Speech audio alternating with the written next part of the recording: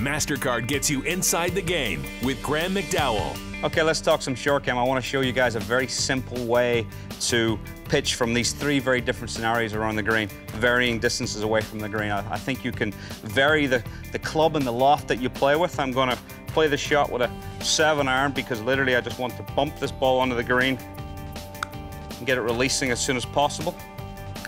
And as I move further out, I'm going to switch to slightly more loft. This is a 9-iron. My technique's going to remain very much the same.